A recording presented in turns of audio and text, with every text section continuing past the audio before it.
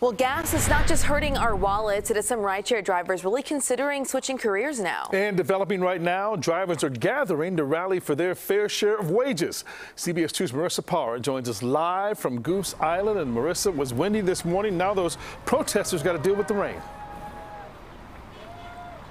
And that rain and wind isn't stopping any of the people you see behind me. Some of them have been here for more than an hour. All of them donning signs that say roughly the same thing. They're saying the way things are right now just simply is not sustainable. And if you hear cars honking, those are honks of support for the people that are out here. And if you're wondering, this isn't just something we're seeing in Chicago. We saw similar protests within the last week in cities like Los Angeles and New York. Now, we've talked about the fact that Uber and Lyft, both companies, raise their prices when it comes to their rides, upwards of 55 cents for that fuel surcharge.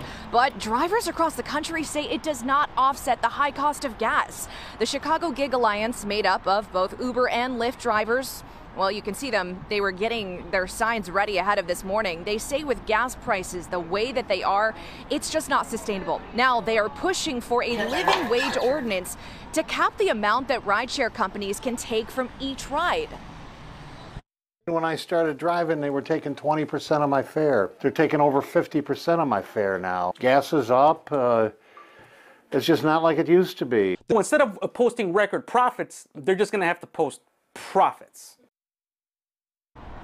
The living wage ordinance was introduced to City Council within the last few weeks. So far, it has garnered the support of roughly a dozen aldermen. But in order for this to pass, as they are trying to advocate for this right now behind me, in order for this to pass, they need 26 aldermen to throw their support behind this. So this is something that will be developing over the next few months. And of course, we will stay on top of that. Reporting live from outside the Uber hub in Goose Island, Marissa Parra, CBS 2 News.